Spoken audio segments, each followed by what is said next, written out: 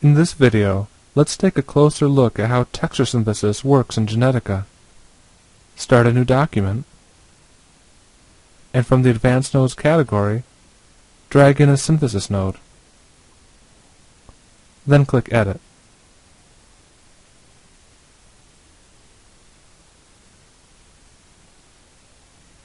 For quick results, we could use these presets. Instead, let's jump into the Edit tab where all the advanced options are. I'll go through a series of examples that all take place in this area. After each example, reset the texture by clicking Clear, and then Add.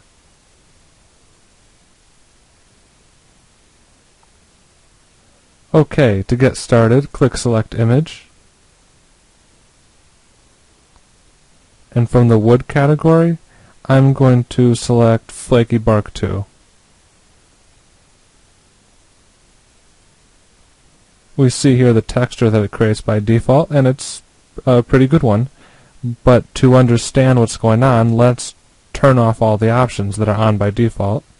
So I'm going to turn off Feather, I'm going to turn off Jitter Shape, and I'm going to turn off Equalize Brightness.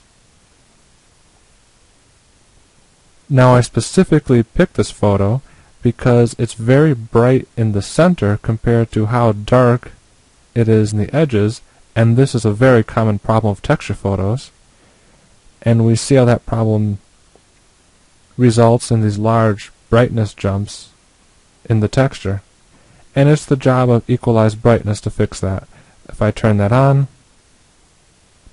you can see how that problem goes away. And we can fine-tune it with the Equalize Strength slider. As I increase that, the lighting is evened out even more. Now there is a trade-off here. If you put Equalize Strength too high, eventually all the depth of the texture is sucked out of it. So the goal is to put this slider just high enough to get the job done, but no higher than is needed. Now the other problem is that there are all these straight lines going through the texture. The texture is based on this rectangular patch. At any time, we could switch to the Edit tool and add points like I'm doing here and make the shape more complicated. You can see that I added some angles here, so it broke up the lines a little bit, but there's no need to go through all that work. That's the job of the Jitter Shape slider. As I put this up, you can see that's automatically complicated the outline. That will become a lot more clear if I temporarily turn off Equalize Brightness. And you can see how nice it's made that outline. You can also tweak that outline with the Jitter Frequency slider, so if I turn that down, now it's jittering it with a lower frequency noise. I'll put that up a little bit.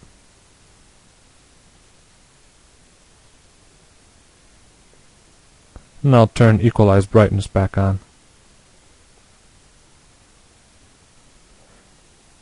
And the remaining problem is you don't want any sharp edges in your texture, and you can fix that just by putting up Feather a couple notches. And now we're left with a texture that looks more or less like what we started with.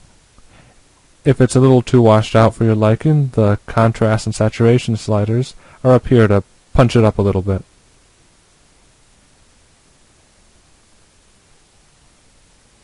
Now some photographs are easier to make seamless than other ones, so this time let's pick a more challenging photo.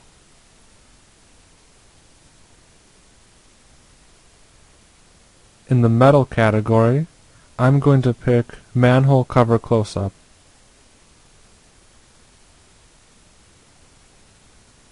We can see how the original photo has a lot of parallel lines in it, but these lines are completely broken up in this texture. Again, this has to do with the default settings. These are settings that will be great for most photographs, but in this particular case, it's not what we want. So let's focus on the Auto section. This section has all the options that have to do with the automatic placement of patches. Specifically, The jitter angle slider is what we want to focus on. If I increase that, you can see how the random orientations go completely crazy. So let's turn that off. Jitter Scales is another one of interest. If I increase that, you can see that in some places the lines get really big, while in other places they get really small. That's another thing we don't want in this case, so I'll turn that off. And now the texture is looking a lot more natural, although I do see that random luck has caused this diagonal line to appear through it. At any point, you can completely re-randomize a texture by changing seed, so I'm just going to put that to a new value. And now the diagonal line is gone.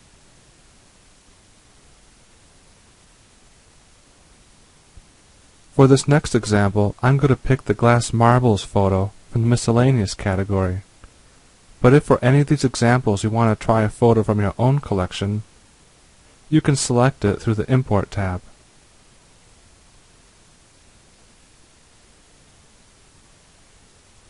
We can see that the default rectangular patch won't work with this photo as well as it did for the other ones.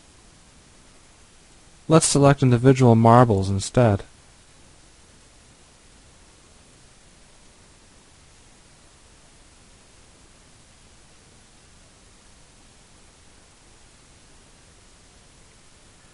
In this case, I won't be able to select marbles if it keeps complicating my outline that way.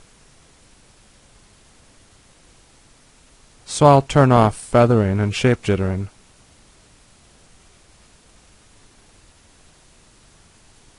I won't be able to make an accurate selection with such a small control, so I'll click Edit Full Size.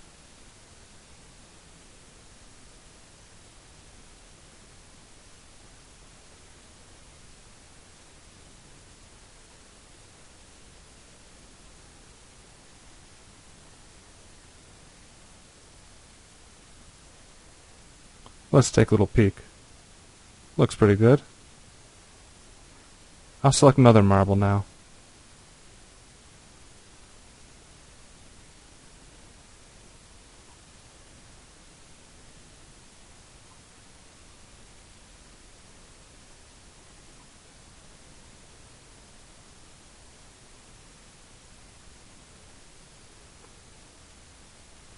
Normally I'd keep going and select some more of these marbles, but this is enough for this example. There's no point in equalizing brightness if we'll be placing individual marbles in this way, so I'll turn that off. In the Auto section, I can increase placement frequency in order to cover the entire texture. In the Color section, I can increase jitter hue to give the marbles random colors. If I want one marble to appear more often than another one, I can adjust their relative placement frequencies here.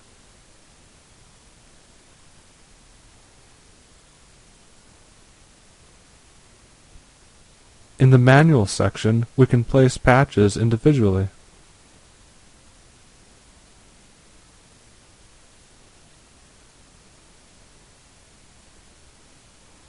This is especially useful if you want to cover up a part of a texture that didn't come out well. If you only want manual patches to appear, you can turn automatic patches off completely.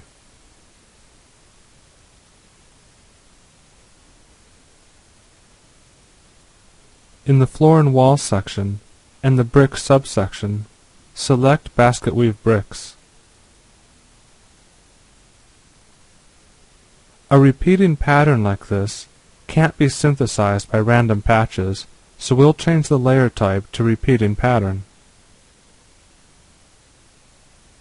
This layer type lets us help Genetica do its job by telling it where the repetitions are.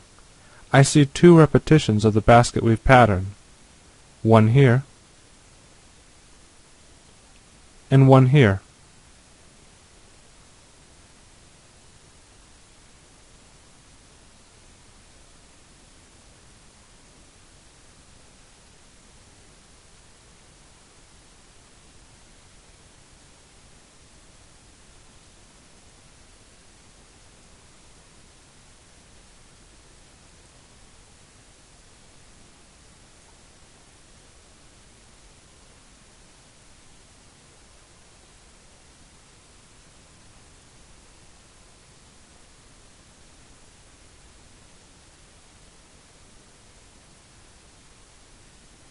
Genetica automatically straightened the photo for us and made it seamless.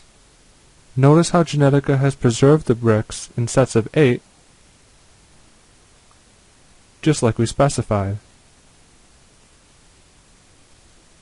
Alternatively, we could direct Genetica to ignore the basket weave pattern by specifying a tighter set of repetition points.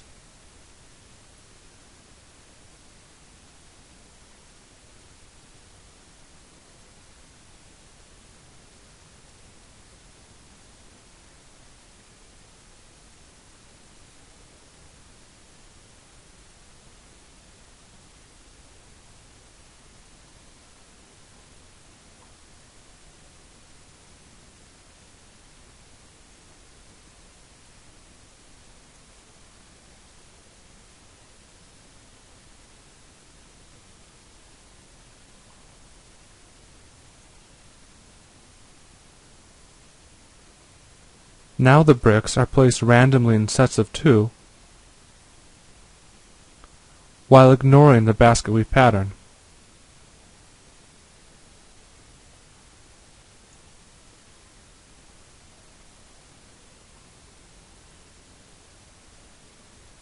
And that concludes our overview of texture synthesis in Genetica. For more information, visit us at www.spiralgraphics.biz.